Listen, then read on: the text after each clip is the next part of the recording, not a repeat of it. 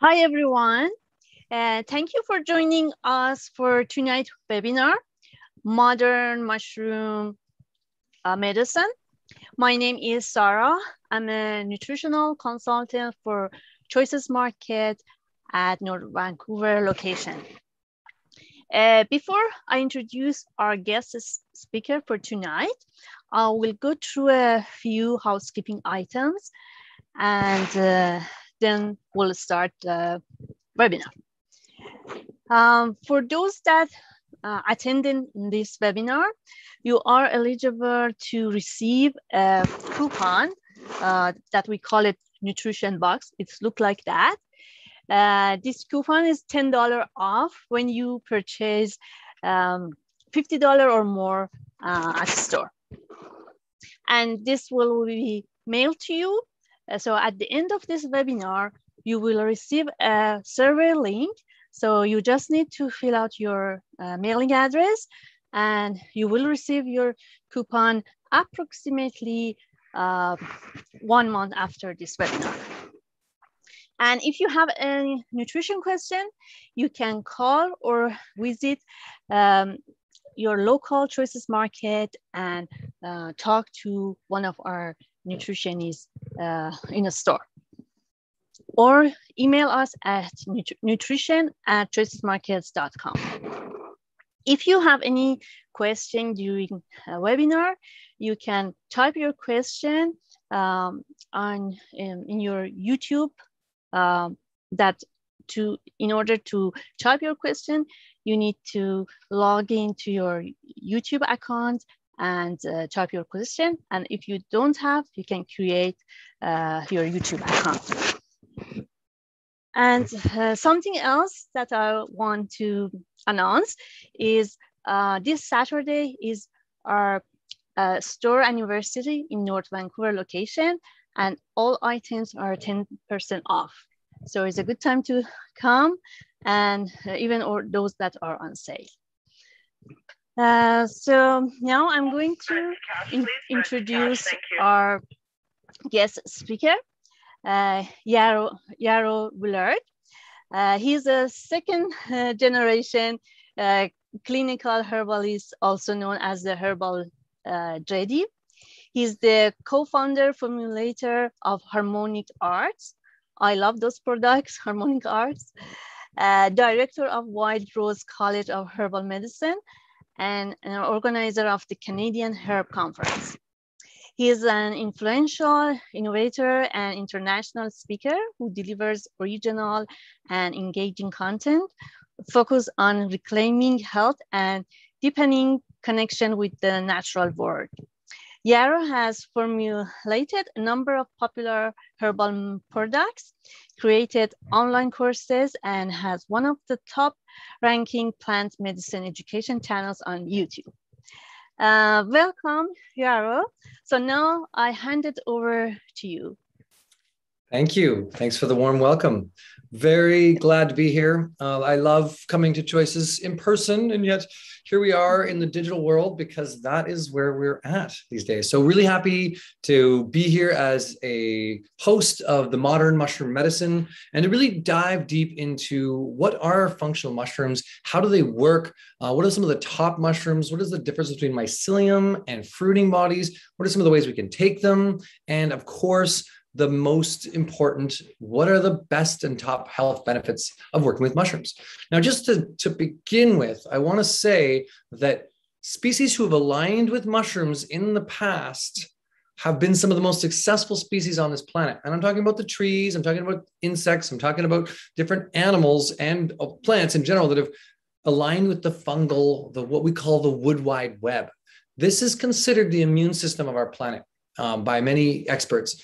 Between bacteria and fungi, they make up most of life on planet Earth. And fungi are up to 25% of this planet's life. So this is a huge topic, huge area.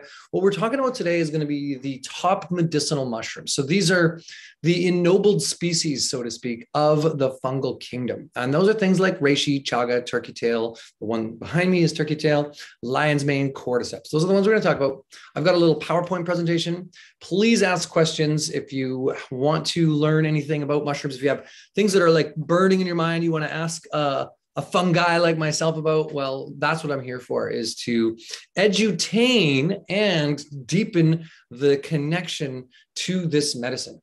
Like I said, this is one of my favorite medicines, something that I feel very strongly is the future of really biological response modifiers. And what that is things that help us respond and modify our capacity to adapt to the modern world as we change, as our planet changes. I mean, when I was a kid, we didn't have computers, we didn't have internet. All that has changed just drastically. And we are radically upgrading the operating system of human consciousness every year. And so with that comes a lot of challenges. As many of you have probably been trapped in your homes now for over a year, maybe two, feeling like you might be one of 50 shades of going crazy. Some of these mushrooms are some of the best allies to really support overall health and adaptogenic qualities to make you the adaptogen to the changing circumstance of the world. All right, so I'm going to share my screen, and big thumbs up if you can see this. Now, I can't see your comments, but our host is going to ask and share. One thing I'll ask you to just type into the YouTube chat as we get going is, like, where are you coming from? And what's your favorite mushroom? Is there, or just something about what are you drinking? What's your favorite tea? What do you like about herbal medicine? Just chat in and fill up that chat box, get to know each other. That's a place where you guys can communicate. All right. But let's get started. So the webinar is starting soon. Drum roll. Here we go. Yarrow Willard. Who is this guy? This guy is a second-generation herbalist. My father is Dr. Terry Willard. You may know of the Wild Rose Detox. This is a cleanse, one of the probably the most popular cleanse in North America, really. And so I grew up in this sort of family of learning about plant medicine, going on herb walks, studying mushrooms is something my father was very big into. He's written 13 books, president of the Canadian Herbalist Association for a while. And so I just kind of grew up around this stuff. And about 20 years ago, well, actually it's more like 18, I moved to the West Coast on Vancouver Island, which is where we started Harmonic Arts. And Harmonic Arts is based in Cumberland. We're a small little mountain town on Vancouver Island, inspired by nature, to really craft up a connection to plant medicine through bringing people, being a bridge, what I call a medicine bridge for plant medicine and access to good quality herbs. So we do all kinds of herbs and spices, elixirs, tinctures, mushrooms, many fine products that are at Choices. And just as a quick, I'll mention it again at the end, but with this webinar, and with this kind of week going on, a lot of our products are about 25% off right now, which means if there's anything that during what we talk about you're really interested in, remember that it's really good time to buy it at Choices because you've got a deep discount. They've been really generous. We've been really generous to try and offer up the best possible discount to really support you in trying out some of these mushrooms. Okay, so here we go. We're going to talk about the 5 top mushrooms. Now, just before we get to the 5 top mushrooms, I will mention that the fungal kingdom is massive. There are over 1.5 million species in the fungal kingdom. Of that, we've cataloged probably a few 100,000. And of ones that we consider medicinal mushrooms, we've cataloged around 280 to 300. So we're really distilling it down to the top medicinal mushrooms. Mushrooms are the great alchemists of this planet. Actually plants are the great alchemists too, but mushrooms really are the real bio modifiers that change chemistry. They eat everything and they deconstruct all the chemical compounds, all the bonds, break them apart and build up some of the most advanced chemistry on the planet.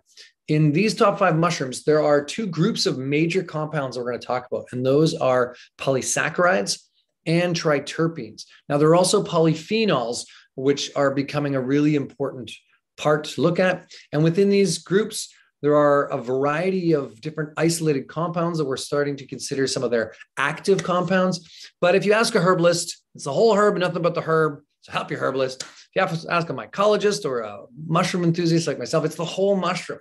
And we can work with extracts. And that's what I like to work with, is mushroom extracts, because these are full spectrum extracts that have all of the intact polysaccharides and triterpenes. And the reason is that those give you all the active compounds in a biologically available and digestible form. We can't just eat reishi or chaga or turkey tail. We can eat lion's mane, and you can kind of chew on cordyceps. Actually, lion's mane is considered a food, but you want to cook it. All mushrooms you want to cook. These mushrooms in particular, you usually make into a tea or what's called a decoction. So that's a double boil and trouble method of brewing up mushrooms. Now, this is a little bit labor intensive to make a strong mushroom brew, but you can do that. You can work with your wild polypores, things like your red belts, your tinder conch, your artist conch, your Ganoderma organensis, which is our West Coast reishi, which happens to be growing all through, I know a bunch of places in Vancouver where actually we see reishi, but we see it up into Pemberton and Squamish and Whistler and all through the West Coast forests into the interior. I've seen reishi there. So it's abundant. And actually, just a little gem. Right now, this is the reishi season. So if you're out there hunting, find some old Western hemlock, big old trees in a forest like that. That's where you might find some of these beautiful reishi mushrooms that are growing right now. And just as a note to that, and we're going to talk about reishi first. I think I'll just jump to reishi slide. Reishi is the most prominent and most potent medicinal mushroom that we know of. It is the queen or the royal goddess of the mushroom kingdom. It's been studied for more than 4,000 years. It's been considered and written down in written literature for over 2,000 years. Throughout Asia, this was the prominent mushroom that the emperor would consume. And actually in the Forbidden City, there's a big golden throne with a big reishi on the top of it, where the emperor would sit. It was that prominent that they put it. And when I was in China, which was in 2019, we saw so many statues immortalizing the ancient wise people holding a reishi mushroom, many of the kind of grand masters. So the Buddhists used this, and the aristocracy considered it a longevity tonic. So we consider this to be a mushroom of high vitality, one that in Chinese medicine is considered a Shen tonic. And what is Shen? Well, there's something they have called 3 treasures, and that is your 3 things that you want to protect in life, to build out, to be the strongest, most vital you can. And Chinese medicine is a holistic system that is looking at multiple levels and kind of building it all together.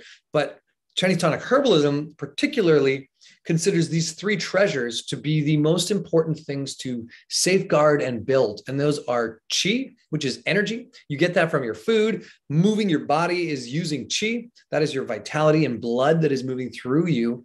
Then there is something called jing. And jing is the other treasure that is really your, we'll consider it like the Energizer bunny with the batteries on his back. It is your energy centers. That is your pre-ancestral qi, what you came into life with. And mushrooms like cordyceps really enhance your jing, whereas shen is the spirit you emit. It's not really an aura, but it's kind of like that. It could be catalyzed into the energy field that you come in. So when you walk into a room, it's your shen that shines brightly and or not, or dims down. And so one of the main fables around reishi was to really enhance the shen, to build the spirit, to give the person a vital glow. And so that may not be scientific or validated through that, but we can see in the literature when we look at the polysaccharides and the triterpene profile, the ganodermic acids that are in reishi, that they strengthen and enhance the body's ability to adapt to different environments. There's some polyphenols in there that are quite antioxidant. And so we see reishi really protecting the cardiovascular system, helping to calm down inflammation throughout the body, and giving a really grounded sense to the person. So I like to think of this as meditation in a bottle in a way. It is a grounding mushroom. Now, ones like lion's mane, people are getting really excited about as a nerve tonic, as a brain tonic. But I think of reishi as almost a better mushroom for the modern age because it's lowering anxiety and calming down the disassociatedness that we are all experiencing. And what I mean by that is, I don't know if you have one of these, a pocket god. Yeah, I call it a pocket god. You might call it a cell phone or whatever name you want to give it. Your little god in your pocket. And why I call it that is because we worship our pocket gods as a society. I mean, at least when I take a poll of people and I think of how much time we spend on our screens, well, that is a state of disassociated environment. You are actually stepping out of your body to experience that reality. So what I'm saying is that it's really important to have these Shen tonics, to have these spirit tonics. And one of the best Shen tonics you can do is just the practice of what's called forest bathing. And that is walking through the forest and just in a calm and meditative state, just deepening your groundedness with the planet you live on. And not in like trying to run through the forest and jog in a way to get more exercise. It's about just bathing in the moment, right? Not bathing, like taking your clothes off and having a bath, but bathing in the moment, just basking almost. And so forest bathing is a great one. Reishi grows in the forest around here. So you get a double whammy, just even connecting with reishi forest. And even if you don't find reishi, when you're in a reishi forest, remember that the fruiting body is only the outer expression of the reproductive organs of the mushroom. The actual underground organism is the true organism. So you are walking on reishi. Even if you're not seeing the mushroom, it's all around you in the mycelium. So you are connecting in at some level with that type of forest. And another thing that's really interesting about that is almost every temperate forest and tropical forest on this planet that has a good amount of rain and produces these polypores, they have some form of Ganoderma species. And Ganoderma lucidium is the traditional red reishi that we have, that all the fables and fame is about, and all the studies have been done on. But just know that there's like 100 or more. There's definitely over 100 species of reishi. Even in Asia, there's I think 75 species of reishi in Asia. Here on the West Coast, we've got 2 different species, maybe 3 different species. Although when I look at the Ganoderma applanatums, I'm not sure if they're keyed out properly because there are 2 different types, very distinct, these large ones and these small types. So there's a lot of different species of reishi, and you can use a lot of these similarly in your West Coast forest as you would the actual mushrooms that we're going to talk about tonight, about this reishi, although not as much has been studied on those. And this is the one where literally hundreds of millions of dollars have been spent in clinical trials, in scientific labs, in universities, studying and writing papers on reishi. The most well-studied natural product on the planet is this mushroom here. And most of that work is done in China and in Asia. A lot of that work, though, was done in Russia and in Germany. There's a ton of studies. Japan did huge amounts of work on reishi.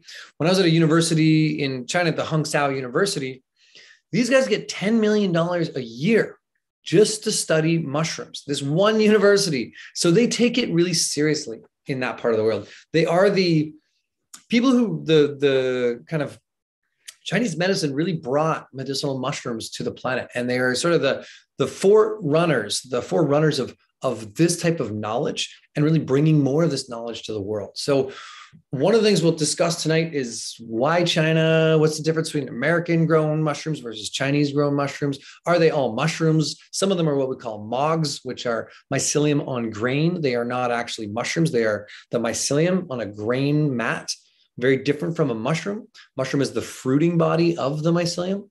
You can grow, I think, 10 times as much mog as you can fruiting body for the same amount of energy. So the fruiting bodies tend to be more prized because they are more valuable and they take a lot more work.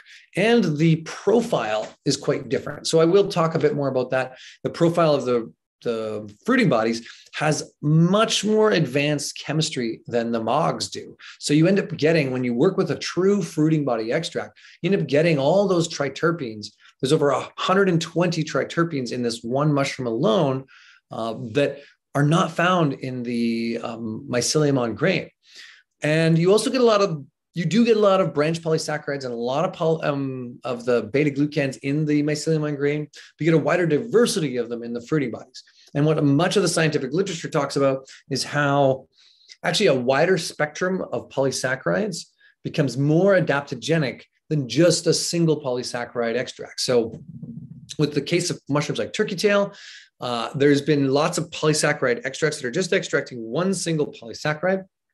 They are not as good as working with a multiple spectrum. So full spectrum fruiting body extracts are what I've come to understand are the top choice for working with medicinal mushrooms. All right. And then with that, obviously you can get organic, high quality, no fillers, all that good stuff. So reishi, let's get back to this mushroom. I'm going to go one more slide over. Like I said, studied for over 2,000 years. Ling Shi, it is the kind of herb of spiritual potency, is another byline in China. To protect the academic from their own brain is another byline in China, essentially helping us stop circular movement. You know, when you get that like in an eddy, right? In an eddy, whether it's a circular thinking, so anxiety or attention deficit disorder can all be along these lines, or whether it's circular arguing over something, or whether it's just a perpetual movement in the body that's not going anywhere. This mushroom can really be helpful for grounding that in and giving us better capacity to be embodied. And what benefits does that have? Well, pretty much a panacea for a huge variety of health concerns. First one I'll mention is high blood pressure and cardiovascular health. There are some terpenes in this that are really good at emulsifying fats. This one calms down the blood pressure if there's high blood pressure, and it strengthens the heart. The center of reishi's energy from an energetic perspective is in the heart, right? Whereas lion's mane, head, and gut, reishi is a heart shen tonics. The house of spirit is in our heart. So a little more heart-centered communication, but not just like on that metaphysical level, but on the physical level, literally calming down and strengthening the heart and helping to emulsify fats and build better quality of cholesterol in the blood, as well as lowering the blood pressure. That's the first one. The next one I'll say is in the lungs. Reishi has the capacity to calm down the lungs. This makes it really useful. And we put it into one of our allergy tinctures as a bit of an antihistamine calming down allergens. So just reishi in general is going to work with both food and lung or pollen allergies or things like that. It's a great mushroom to be taking as part of our allergy response, but also for people who have asthma and things where there's this constriction in the lungs. Reishi and cordyceps, we're going to talk about cordyceps in a bit, but cordyceps opens up and oxygenates the blood, and it gets better capillary blood oxygenation in the lungs. And reishi calms down the lungs. So great for anxiety. That way, like shallow breathing, things like bronchial catarrh to a degree, and asthma or allergy response. The next place we want to think about reishi is for the mind, for calming down monkey mind. You know, when you get that monkey mind and you're living in the past, trying to project into the future, not really present, boom, reishi, the best mushroom of choice for this type of state. Next place I would look at for reishi is it has some antiviral properties. So this is a mushroom that can be really potent at curbing certain types of viruses. It's one we would put into a hepatitis virus blend. It's got some good qualities. It's one I would use personally to protect my body. I do use it daily. I work with reishi to protect my body from various pathogens in general.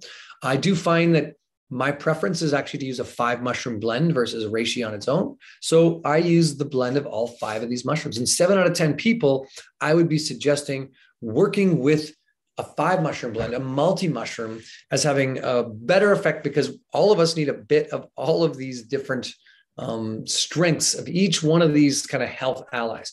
So that's a bit about reishi.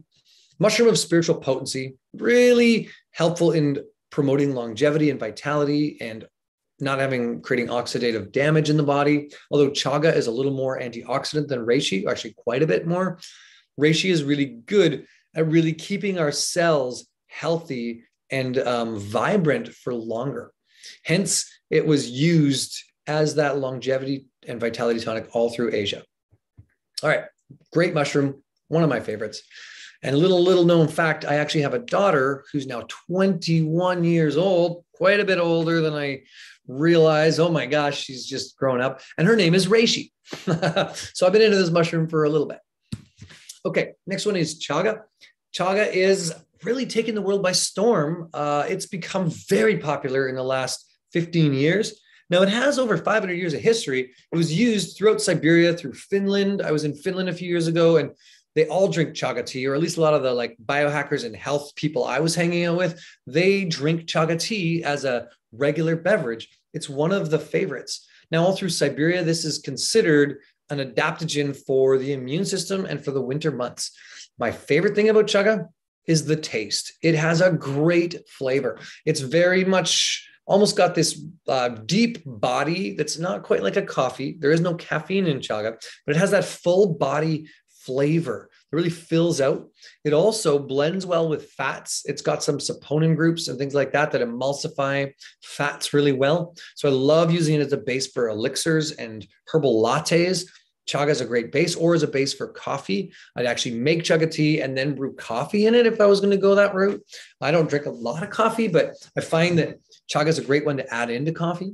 It goes really well with it. So does reishi, but chaga is great that way. The other thing I would find about chaga that I love with not just the flavor, but it stabilizes blood sugar. So if you're someone who gets hypoglycemic or between meals, you really start to spin out, chaga tea is a great option. And with our chaga powder, it's literally a concentrated tea. It's so easy to just take a little quarter teaspoon to a half a teaspoon of the chaga powder, stir it into hot water, and you've got yourself an instant chaga tea. Think of that as instant tea powder, literally. So with that being said, it can be really great in between meals.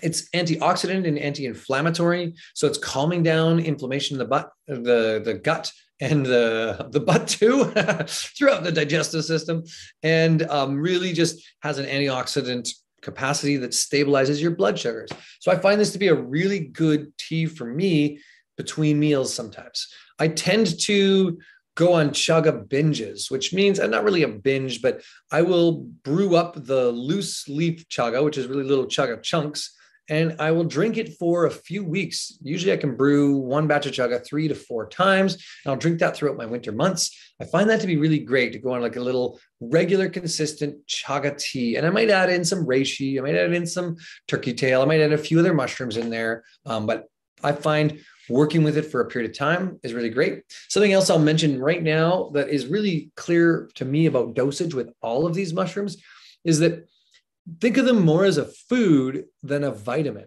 right? Vitamins are kind of dead nutrients. Foods are kind of live nutrients. So nothing wrong with vitamins. Just know that if your body eats the 5th element, which is the vitality of the ingredient that you're putting into your body, that's part of what nourishes you, not just the macronutrients, not just the vitamins, not just the chemical compounds. Mushrooms have a really strong vitality. Most of these adaptogenic mushrooms, but because they're more like a food, to really get the health benefits, and this is true of a lot of supplements anyway, but particularly with mushrooms or with medicinal mushrooms, you really need to be consuming them for 2 to 3 weeks consistently to really start to get the bigger health benefits. You will get some protection from chaga as an antioxidant and immune protector if you just have 1 cup of chaga tea. But if you drink chaga tea for a week or 2, right as cold and flu season comes in, which is where we're at right now, or even just take medicinal mushrooms, reishi included, chaga, turkey tail, lion's mane, throughout that time, you're going to strengthen your immune protection in a way that's actually going to help you from getting sick, even if people around you are sick. So I really believe in this concept I call resilience on a polluted planet. And this speaks to not just like pollution, industrial waste and chemicals and all that kind of stuff. It also speaks to pathogenic pollutions like COVID, like flu viruses, like bacterial infections. These are part of this world, and they are not going to totally go away. And there's no way to totally remove ourselves from the petri dish. We are part of the petri dish. So it serves us well to take what are called biological response modifiers or adaptogens to really protect our body. And this capacity, this piece of the polysaccharides is really what it is. The main polysaccharides in these mushrooms are immunomodulatory, which means that if your immune system is way up here, aka autoimmune, you've got some kind of cascade of inflammation or your immune system is attacking itself. Things like Crohn's, rheumatoid arthritis, fibromyalgia, autoimmune allergies, a lot of these things, these medicinal mushrooms help calm down that immune response. If you've got immune deficiency, you're getting sick all the time, you're weak and tired, you're not digesting your food properly, you don't have a good gut bacterial growth, mushrooms help boost up that part. So modulatory in the sense, if you're over or under, they're bringing you to a better balanced state. Chaga in particular is rich in beta glucans, and also it's got a really good group of triterpenes. It concentrates out one called betulinic acid out of the bark of birch trees. This mushroom actually grows on birch, hence why another reason I'm not a big fan of the mycelium on grain for chaga in particular, because here we don't have the right food source to actually give you the immunomodulating properties and the things like the betulinic acid, which are straight up concentrated out of the birch tree itself. So really a wild cultivated or wild forage chaga is best.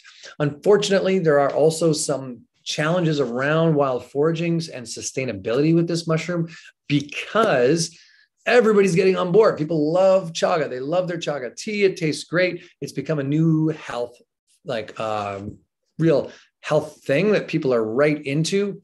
And the problem with that is that it takes 5 to 15 years to grow a nice big chunk of chaga. So we are overdoing it in the harvest in some ways. What the chaga that we work with at Harmonic Arts is actually sustainably wild cultivated.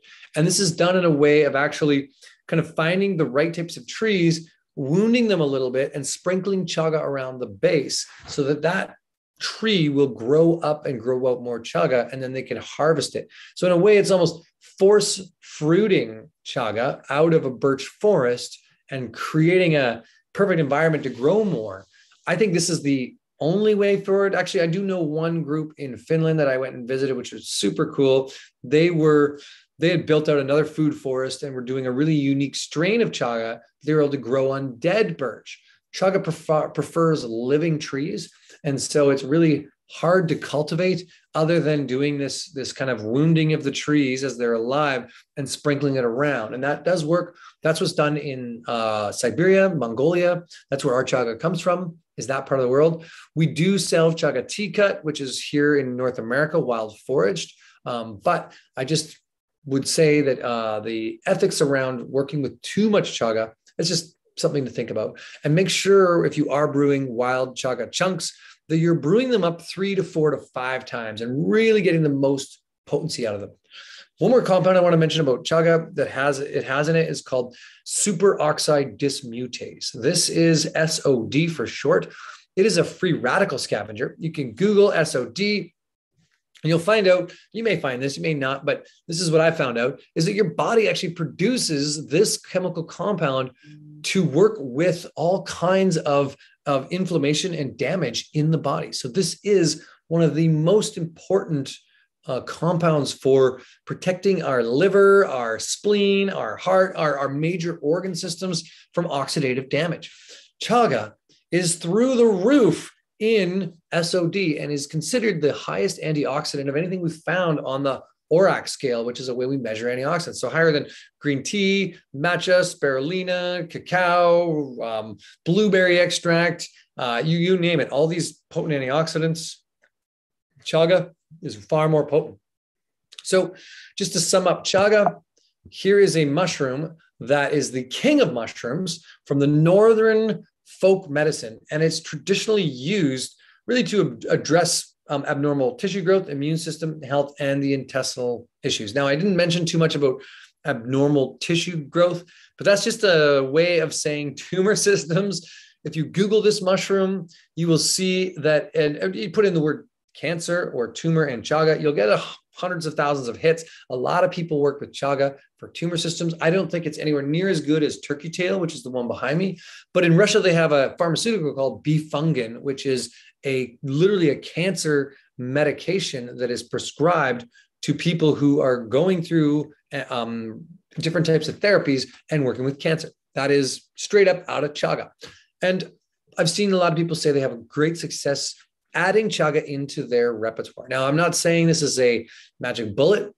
Cancer is not that kind of disease. There are lots of challenges, lots of individual, unique things about it. It progresses very fast, but this might be one of the strategies you want to incorporate or add into the regime that you're working with.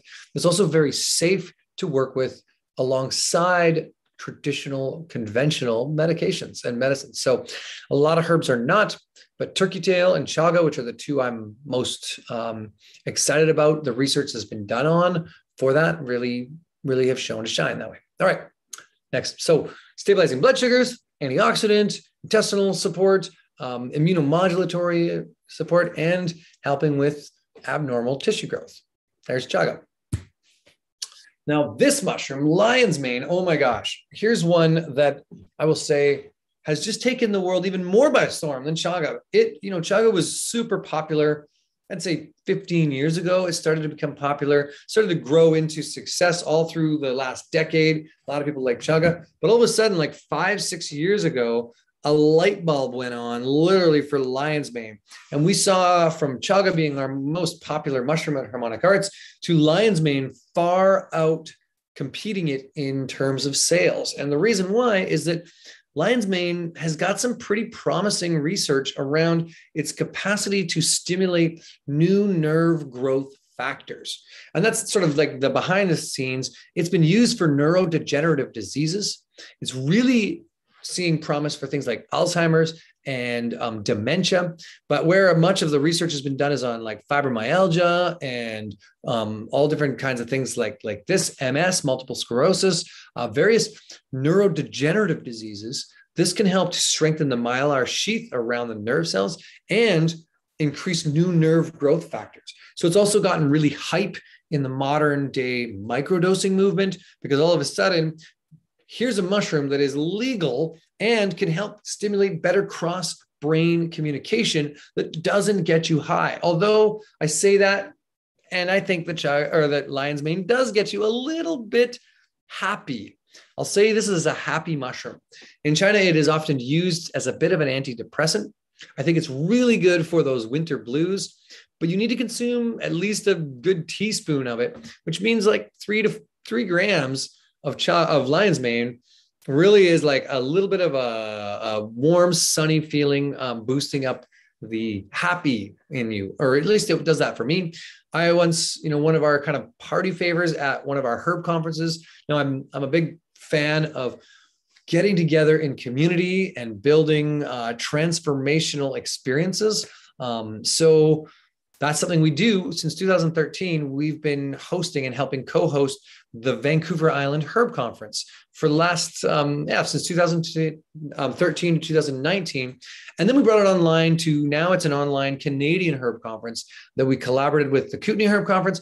Anyway, I'm going to share more about that at the end of the webinar, just like how you might want to check out this year's Canadian Herb Conference because it's awesome. But I was at a herb conference once, the Vancouver Island Herb Conference, and one of my students came up to me and he's like, okay, I just bought this jar of lion's mane, and I really want us to do an experiment. Can we eat this whole jar of lion's mane today between the three of us? And I was like, okay, I guess you put me on the spot. I guess I'm going to consume a macro dose of lion's mane. So between the three of us, we ate a jar of lion's mane. Now that's a little bit expensive, but I will say I was not concerned about the threshold of overdosing because these are very safe and it's easy to consume large volumes. You don't need large volumes, but it really lit us up. It really stimulates the nervous system and enhances cognitive function and allows for better focus, more flow state. So I think really what's underpinning to the whole new new edge lion's mane movement where people are really seeing the benefits, or where they're really looking for the benefits for, is a bit of a biohacking thing where it's really about helping to enhance memory function and focus for being able to do some of the things we have to do in this world, and to really stimulate new ways of thinking and cross-brain communication. Lion's mane, almost better than psychedelics as a micro or macro dose. All right. Now, I'm not prescribing those, by the way. I just want to mention that this is a mushroom that is starting to really gain a lot of steam for its ability to sharpen our wits and help prevent plaquing in the brain. So just a good one. Okay. Nerves of steel and memory of a lion. This is also used by monks and warriors to build their concentration and focus. Heavily used in Japan, lion's mane actually was something that was used for many martial arts as a food, more than a supplement. It was made into like a traditional lion's mane soup with usually something like a goji berry and a resin from a peach tree. This is at least what I ate in China, was a traditional lion's mane soup. Very tasty, but it was a way to stimulate nerve memory patterns. So many of the, like in ninjutsu, this was a famous food to help keep the muscle memory of various patterns, to be able to enhance almost a traditional, like I keep using the word biohack, but it almost is one of those things that, like, to help the nervous system retain the muscle memory. So something cool about it. I would just say that it's a very tasty mushroom. The lion's mane extract powder that we produce at Harmonic Arts is a 7-to-1 extract. So you only need a quarter teaspoon, but you can take up to a full teaspoon and really see larger effects. I have noticed that people need to take more lion's mane than other mushrooms to get really strong therapeutic effects. I think this is more because it's a food. So it's one that I would suggest almost going over the dosage on the bottle.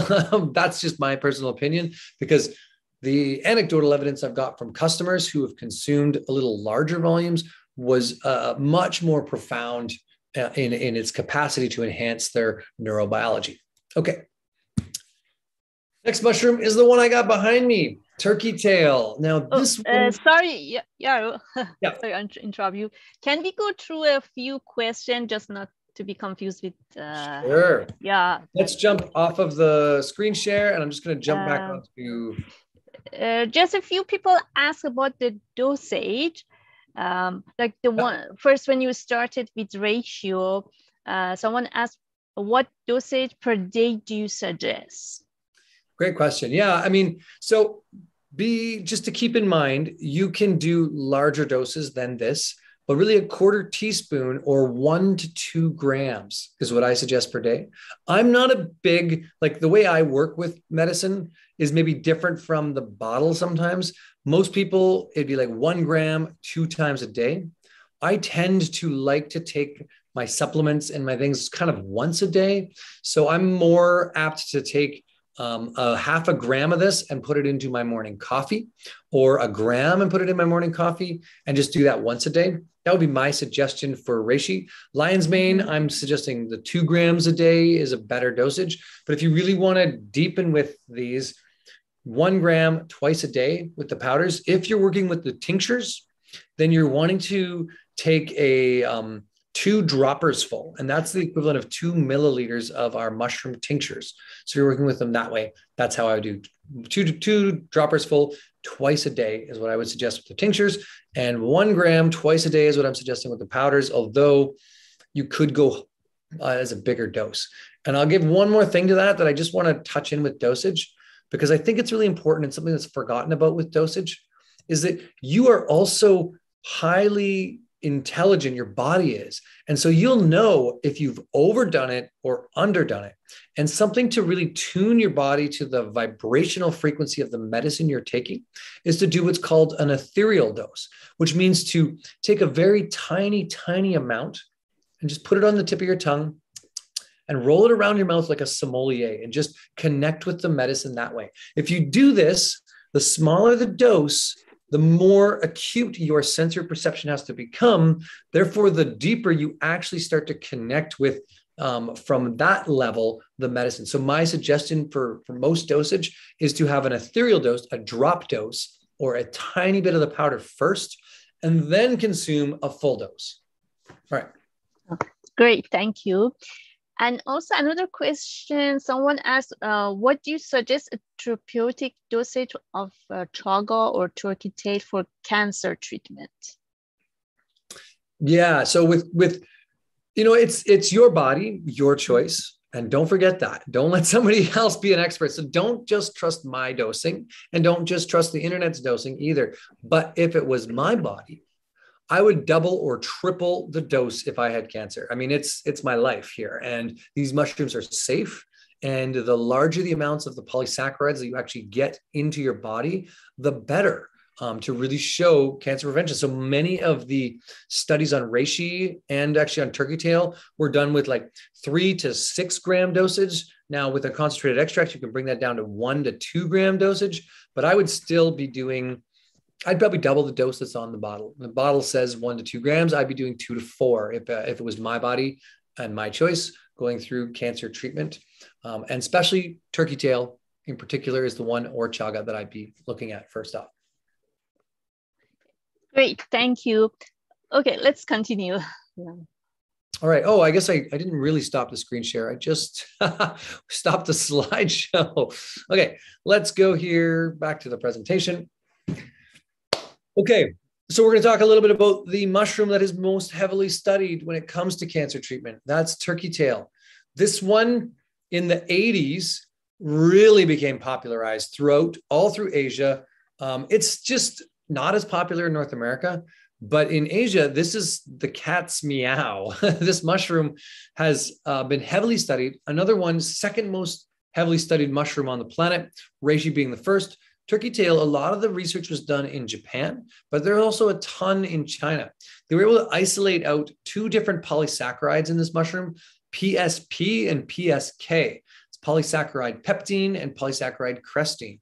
These 2 isolates have shown to increase the body's capacity to recover from radiation therapy and chemotherapy up to 400 times better recovery rate, which means they work really, really, really, really well alongside conventional treatments. Now, they also seem to stimulate the immune's response and capacity to identify cancer cells and to work towards eliminating them. So here's a mushroom that has a lot of promise. Now, there's just a really challenging one because it's not a magic bullet. There is no such thing as a magic bullet. I really strongly, if you're working with that type of medicine or you're in that type of state, I highly recommend that it's also a tuning your energetic patterns of the way you associate with the planet. Now, that seems sort of abstract, but it means that, like, if you're doing something in your life that you don't like, or you're in a pattern that's not serving you or has not been, and you know that, one of the best medicines is to get out of that pattern and to shift it up. The best people who've had success are people who have gone and started to do their bucket list and do all the things that they always thought they couldn't do, and they had put pressure on themselves. So I just highly recommend that you take a multifaceted approach to those kind of medicines. But turkey tail is not just for cancer. That's really what it's famous for. And it's actually prescribed now in Japan alongside traditional, conventional treatments for cancer because shows so much better success rate. Not so much in North America, but still heavily used. And there's tons of research and tons of anecdotal evidence of people who have used this mushroom to support that. Another area, though, that turkey tail really enhances the body is in increasing and supporting the breakdown of proper nutrition in the gut. It's a really good prebiotic. Chaga is a good prebiotic, and reishi is a good prebiotic too. But turkey tail has a better, or not really a better, but it has a really good capacity to feed good microbiome health. And that is our true immune system. This is one of the areas that many of the mushrooms shine, is in deep immunity support through being prebiotics to help organize the probiotics and to help give them the right food, but also calm down inflammation in the gut. We have a society that has a pretty much standard issue, inflamed gut diseases. And that comes along with the types of food that are available in our environment. Most of us don't have a great understanding of true nutrition. We also don't have access to high quality ingredients all the time around us. We go to lots of fast foods and restaurants and grocery stores that just don't have a ton of stuff. Now, Choices, of course, is the place to go to get quality ingredients for your body. But the fact of the matter is, even Choices and even everywhere, they still have like gluten-free donuts and soy bacon as alternatives to things that may not be good. So not everything is great. But you're going to get better quality, obviously, in a good quality health food store like that. And that's why you guys shop there. But just know that gut inflammation is really a modern disease based on the types of foods available in our environment. So anti-inflammatory things for our gut is really important. And turkey tail is one of those mushrooms that I'm just like really good for prebiotic. The other thing about turkey tail is it has some polyphenols that are antiviral. It has some terpene groups that are antiviral in this mushroom. So here's another one. Again, the terpene groups are only found in the fruiting bodies. So fruiting body, all the way as far as the best extracts that have the most potent ingredients. Many MOGs or mycelium on grain will claim the same benefits as the fruiting body extracts, but that's really because the research is done on turkey tail, and the general public is not always aware of the difference between a mycelium product and a fruiting body product. So just, again, highly recommend that, because here's where you get the terpene profile, here's where you get the antiviral compounds, and here's where you get some of the like liver hepatoprotective compounds that turkey tail has. So this is another one I would add into a hepatitis C blend. It's also like the great digester of the forest. Turkey tail is a very, almost, for lack of better words, aggressive mycelium species that comes in and can eat almost any kind of wood. From a micro-macro connection lens there, we can see how our liver is our processor, just like turkey tail is a processor in the forest, and has a really good ability to help strengthen the liver's capacity to process all kinds of toxins, hormonal load, and just junk chemistry that comes into our body. So just another good one for supporting the liver health. Hence why we put turkey tail into our golden milk. Now, it's not anyone else's golden milk. We felt like we really wanted many of our herbal latte elixirs to be powered by mushrooms. And this is one of those mushrooms that works really well with the anti-inflammatory, gut protective, liver protective capacities of turmeric, and is just a good one to go along with that ashwagandha turmeric golden milk kind of herbal latte blend. So that's one. I would also highly recommend, if you're into that kind of drink, that whether you get ours or another company's, you really start to add in these mushrooms and start to cater and build out your own herbal lattes. It's a lot of fun to build out your own drinks and preferences based on adding in different ingredients, and not just do cold smoothies, but in the winter months here, do hot tonic teas, and then add in superfood powders and add in fat and blend that all up in a blender and have a nice herbal latte. I just can't say how much over the years those have really made my day. So, all right, especially for winters in Canada. Hey, so turkey tail is one of the most heavily researched mushrooms in the world. Like I mentioned, I kind of mentioned all this stuff used for immune and digestive imbalances. And yeah, I can't say it on the slides, but that's where all the research is in cancer treatment. All right, cordyceps. This one is pretty awesome. This is a mushroom that has really been around for thousands of years. So I think it's 1,400 years of like been talked about in written literature. And originally it was yak herders in northern, in the Himalayas, in the high plateaus, that noticed all their yaks would be hunting around for these cordyceps mushrooms and then getting really frisky. And so realizing that this was a libido. And so people started taking cordyceps and found enhanced stamina, enhanced energy, better blood flow, more stress support and balancing, and a little more libido. So it's not like something that's going to make you horny, so to speak, but it's going to make you more embodied and more readily in your feeling body. So a lot of athletes work with cordyceps because it's enhancing to the cardiovascular system. It gives better blood oxygenation to the cells, and it really helps to open up the lungs to bring in more oxygen and calm down the adrenals to really allow us to be more balanced under stressful situations. This took the Olympics by storm. And I think it was 1984 when the Chinese swim team, I think it was 84, it's somewhere in there, the Chinese swim team broke a whack load of world records. And they're like, these little Chinese women, they got to be on drugs. And it was not drugs, it was cordyceps. Heavy doses of cordyceps for their Olympic team had better lung capacity, better oxygenation to the muscles, less lactic acid buildup of the burn you get when you work out hard, and just has that capacity. We have a number of, I've talked to a few stores. They have various football players, at least in Calgary Stampeders, a bunch of them are on Harmonic Arts cordyceps. I'm sure the same is true of many other high level athletes. They're taking this mushroom because it really enhances that capacity. So that's a bit about that mushroom. I like cordyceps. I really like it for altitude sickness or asthma or these kinds of things too, for bronchial. I like it for stressful situations. It's one I add into my day through the 5 mushroom blend. I think it's a good mushroom to help enhance our physiology. And if we are weak and tired, or we are not up to our full capacity, cordyceps might be a mushroom to take regularly to kind of enhance, especially to protect you from adrenal burnout. Something I will mention too is that many women in the modern age are taking on, and it's like men too, but speaking to the women in the group, taking on way too much. Their bodies were built for a different level of capacity than this alpha female who's got 2 jobs, 2 children, a husband that's like another job, and they're just trying to manage it all. I see a lot of women burn out because they're just firing at such high functioning. They're awesome, like super mamas, like high functioning people.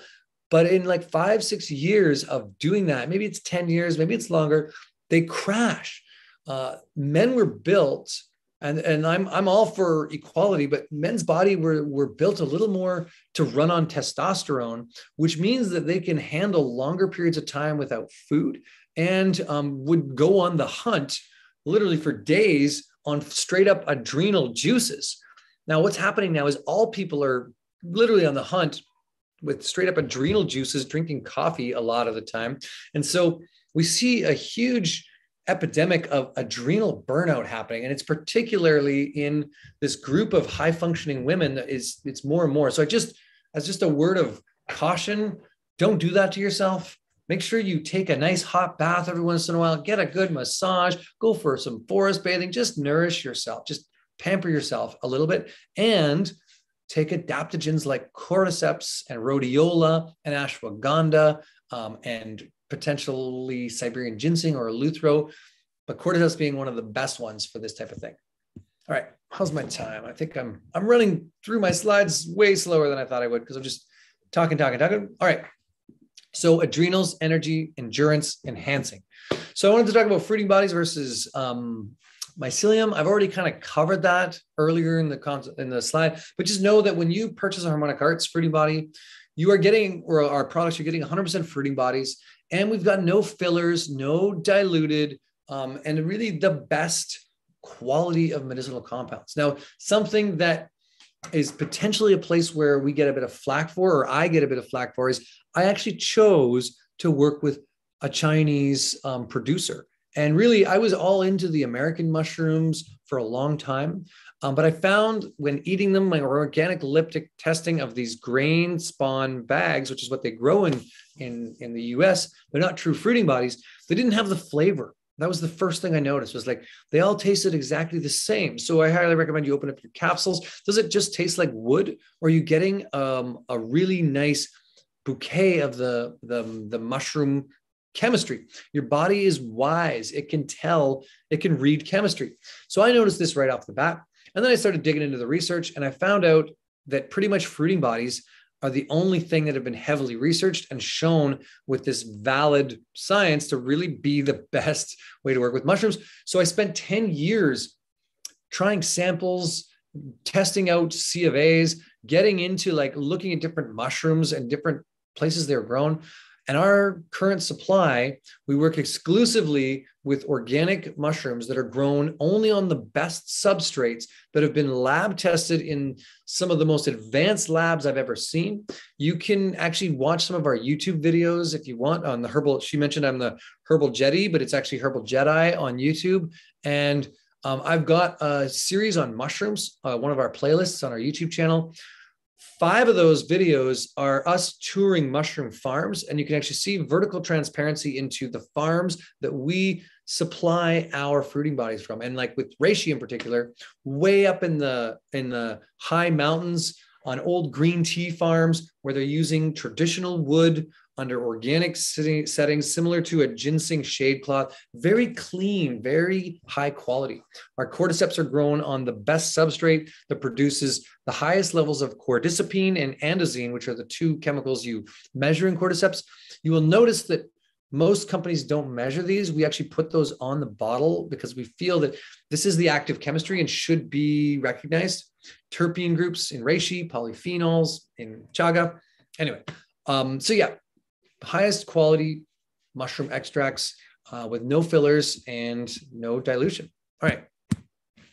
So, that's a little bit about our mushrooms. I guess I jumped slides. And we also do a lot of third-party testing. So yes, China is a 4-letter word almost. It's actually 5 letters, but we consider it a 4-letter word here in North America sometimes because there's a lot of crap there. There's a lot of pollution. There's a lot of challenges there. And I saw the whole side of that industry and understand why we have chosen the best quality mushrooms on the planet, because they also produce the highest quality.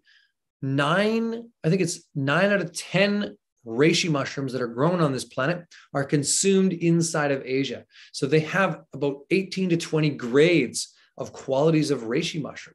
So they've just built out an entire infrastructure around producing these to the capacity where they have some of the best quality extracts. So I'm not against China. I know that you have to be really, really careful. I just wanted to mention that, that is one of the things that I think is really important, is to look for the best quality and not be so strictly biased to where that is, provided you can do the due diligence of third-party testing and you're not just taking people's word for it, which is something we can do. And so if you want from Choices and you ask them, can we get a certificate of analysis, which is a fancy nutritional fact for the back end of supply chains? Well, that's something Harmonic Arts does for all of our products. So yeah, you can get that for any of our ingredients. Okay, extraction methods. I want to I'm going to take about 5 minutes to go over the top. Something I wanted to just mention is that what I love about our powdered extracts is that they are entirely water soluble. So you can stick them into a smoothie, you can stick them into oatmeal. I put them in, my kids' oatmeal in the morning. They don't even know they're taking mushrooms. They just love their oatmeal, but they're a great way that way. Soup bases. My favorite way is to put them into hot chocolate or to make a tonic herbal latte. But I also, for those people who are allergic to health food stores, the husband that sits in the car drinking his coffee from Tim Hortons while you go in and shop. Maybe that's not you, maybe that is you, but they're really responsive often if you put mushrooms in their coffee. And so many of these have a bit of an umami flavor. They're great in those kind of drinks. And they're just this, it's what's called a vacuum dehydrator and then a spray dryer that really brings them into a powder. So they're dehydrated down from a soup, literally a mushroom soup, a liquid, dehydrated down at a lower atmospheric pressure and turned into a powder through a spray dryer. That makes them really water soluble and 100% guaranteed potency. We use a 12-to-1, 9-to-1, 8-to-1 to 7-to-1 extract. Again, in dosage, we're recommending 1 gram. I'm suggesting up to 2 grams is really an ideal dose, 1 to 2 times a day. All right, so how do I take them? I'm going to say mushrooms are good for our brain, gut, energy, stamina, immunity, adrenals, inflammation. Right, go back to that. No, we'll wait for that. Our whole body, there's a bit of a panacea effect. Now, not each mushroom is good for each part. Cordyceps, more adrenal. Lion's mane, more brain and memory. Gut health, more turkey tail and chaga, and inflammation, turkey tail, chaga, reishi. energy, more cordyceps, a little bit of reishi. Immunity, all of them, although reishi, chaga, and turkey tail really shine that way. And yeah, basically they have a lot of support for biological response modification. So the human is the actual healer of their own tissues, not the things we put in us, but these give us the wisdom of the more cellular intelligence to make better decisions from a biological perspective. Okay, so easy to use. We also do a lot of mushroom tinctures. These are great. It's another great way to work with mushrooms. I find our tinctures are the most potent I've ever seen. I love when people taste them against other tinctures because I feel really confident about how like high frequency, high potency these mushroom tinctures are. We also do elixirs. Every one of our elixirs contains a mushroom. These are really herbal lattes that are a very tasty way to consume mushrooms. This one, Elevate, has got lion's mane in it. Like I said, our golden milk has turkey tail. Our matcha mind has lion's mane. Our Activate has reishi and chaga in it. And then we have a 5 mushroom drinking chocolate, which is really, really awesome. And that one is all 5. With these, I highly recommend you add in MCT or coconut or ghee or grass-fed butter, and you blend it up, or even cream if that's your thing. You blend it up with hot tea or hot water, and it's just really good. You can add sweeteners. We tend to do different from other companies. Most companies add a lot of sweetener into their blends. We don't. We think you should choose your own level of sweetness and your own amount of sweetener. That way you can consume higher volumes of the powder. You can put more in it, make it more concentrated, and then tone down the sweetener if that's how you prefer your medicine, or go without sweetener. Okay, thanks for joining me. I just want to let you know that we have lots of tips and recipes on our website, so check us out. Also on Instagram, we do a pretty good job of sharing a ton of herbal content, lots of recipes, lots of giveaways, and all that kind of thing. I also want to remind you that right now, Choices has a 25%. That's a huge discount on all of these products, our mushroom products, our elixirs, all of that stuff. So if you're interested, this is the time to start to try them out. My recommendation as far as a mushroom powder is often the 5 mushroom blend. But if you want to work with an individual mushroom, I'm very clear that the best way to go forward, at least from my perspective, is say I want to work with reishi to ground. I would take both a 5 mushroom and a reishi, and I'd take a 1/4 teaspoon of the 5 mushroom and a 1/4 teaspoon of the reishi. Therefore, I'm getting more reishi, but I'm also getting the benefits of all the other mushrooms. I would also say that you're good to do these for a good 2 to 3 weeks, like I mentioned before. Or what I often tell people is in the bottle, there's 45 grams. If you're taking a gram a day, that's 45 days. Cycle it through a full cycle before you take a break. You're going to get more benefits out of doing that. And then I would do 2 to 3 times a year, a cycle like that. If you want to take a little bigger dose and get into 1.5 grams, and you do that over 30 days, it's another way to go. But I tend to do 2 to 3 cycles. And the last slide I have, and the last thing I wanted to mention was the Canadian Herb Conference. I sort of teased to this earlier, but if you want to deepen your connection to plant medicine, if you want to learn from some of the top experts on this planet, this is, at least in Canada, we also have an international panel and a bunch of international speakers. This is the place to come this year online, November 4th to the 7th. We have a really awesome group, about 40 different herbalists that are coming online to really share their knowledge around plant medicine. You can find out about, just even Google Canadian Herb Conference, but the website is herbconference.com.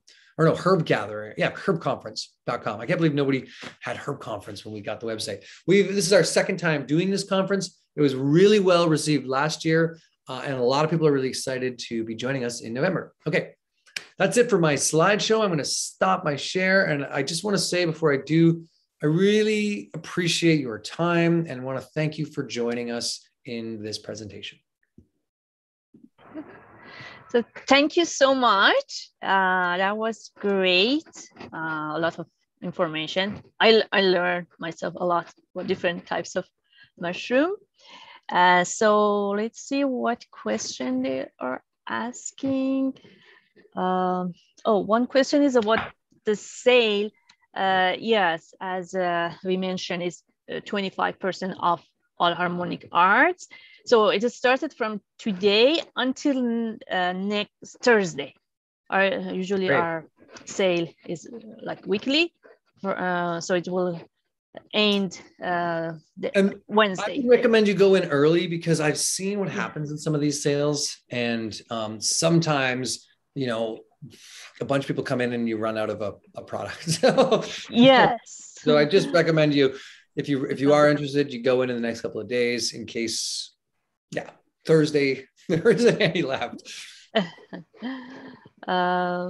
Okay, and also someone, it said, can you type it into the chat, please, for Herb Conference? Herbconference.com. Yeah. Okay, I'll just type it here. It's Herb,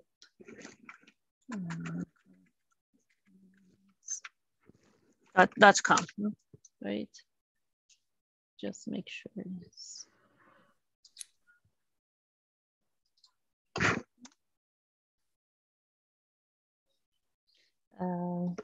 okay. Yeah. Great.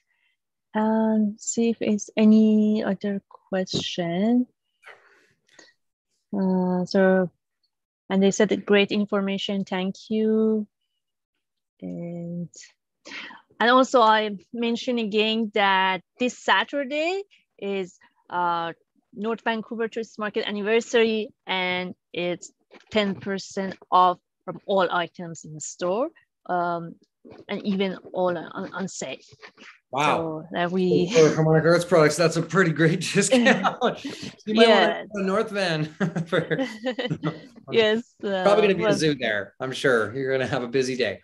We will, yes. Okay, another question. What is the ratio in the 5 mushroom blend? Yeah, so we put all 5 mushrooms in equal ratio, which means there's the same amount of reishi to chaga to turkey tail to lion's mane and cordyceps.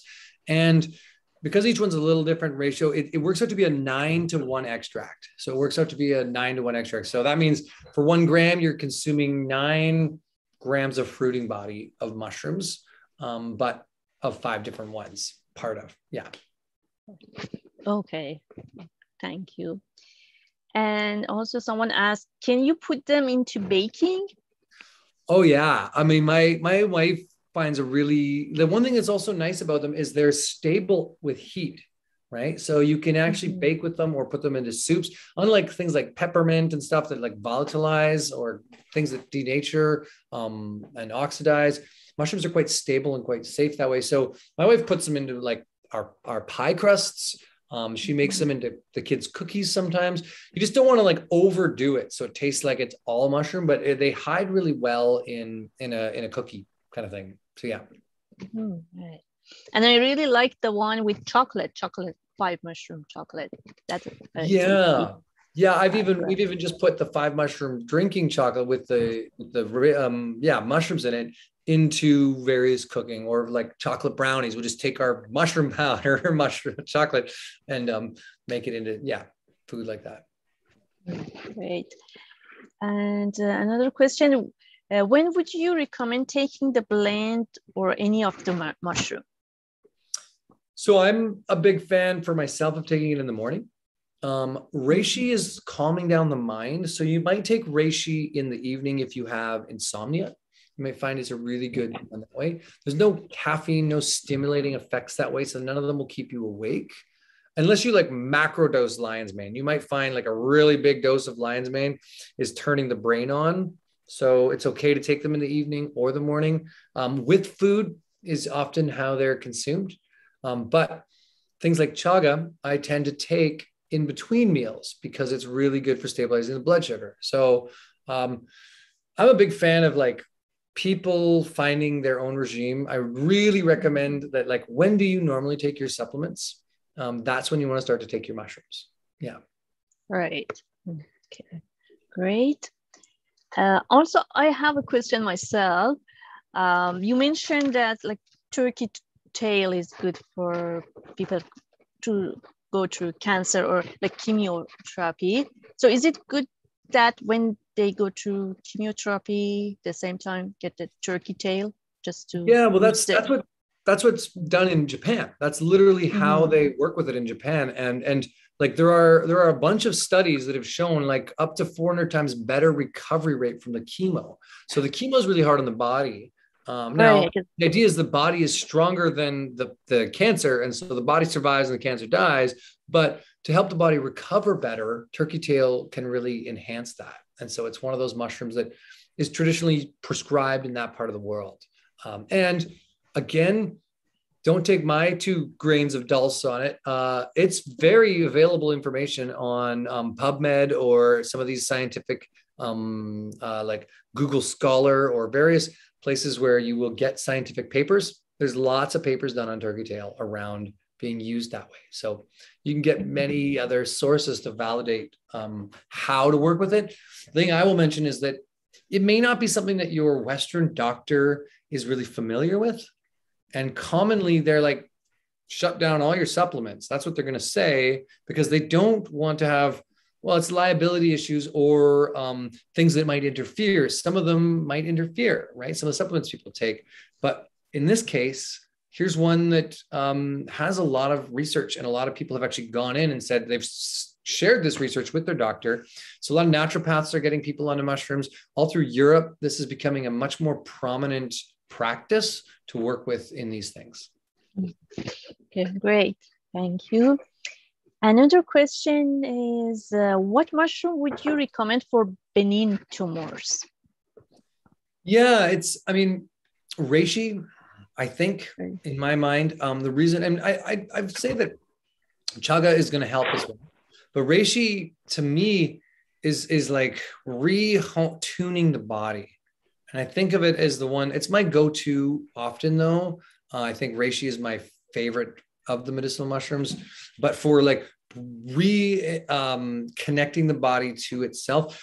Benign tumors, I'd still work with the medicinal mushrooms for your immune system to be able to identify them properly and to help to reduce that. But again, it may be something that you have to go to surgery for, or you have to do something else to. This will help to a degree. But I want to just be clear that like it might be a long road of taking big doses of mushrooms, or you might want to do a mix of therapies, right? So. Okay, great.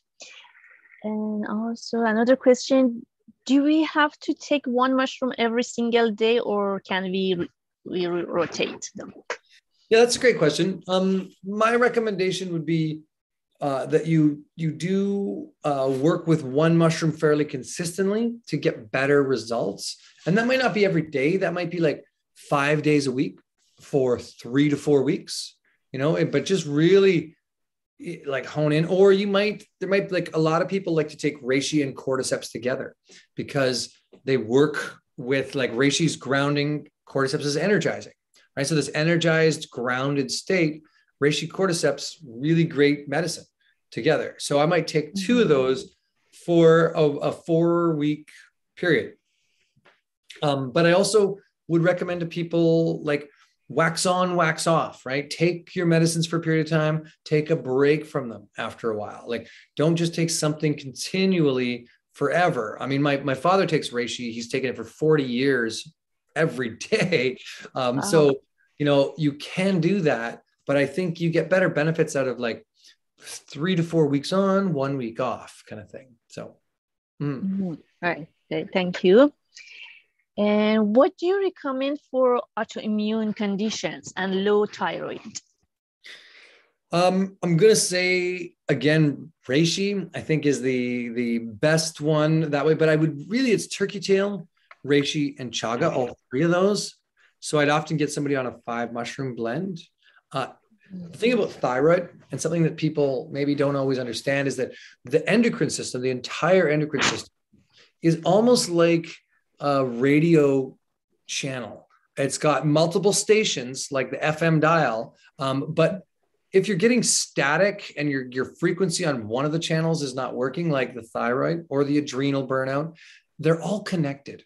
They're all interconnected. So the whole endocrine system, when one part of the endocrine system is off, the whole endocrine system is affected by it. So just know that working with medicines, that support not just your thyroid, that are good for your adrenals, your hypothalamus, your pituitary, this whole thing is going to be useful. I'm a big fan of working with good quality seaweeds for that. But I'm also a big fan of working with chaga and reishi and turkey tail and the whole 5 mushroom blend in that way too. So great, thank you. Mm-hmm. Thank you. Like a brown seaweed extract is amazing, or bladderwrack. Some of those are good ones to work with the hypothyroid. Okay, great. Okay, I don't see any more questions. Great. Well, okay. Just know that we've got lots more information on our YouTube channel. Something else I'll mention is if you really do want to go deep, I am the director of Wild Rose College. So we have an online herbal school. And in October, we launch a mushroom course. So it's a big, full, in-depth mushroom course that goes much deeper. You're welcome to check it out at Wild Rose College if you want to go deep and learn much more about mushrooms. I think there's like 70 videos and a full like PDF handout. And so a lot more information there if you want to go deeper with that. Great. So thank you so much. It was great presentation. And thanks for having me. You're welcome. I really enjoy myself, and I hope everyone enjoy it. And okay, so front to the front, please. Front to the front. Thank you. Have a great evening, everyone. Right. And may the forest be with you. yes.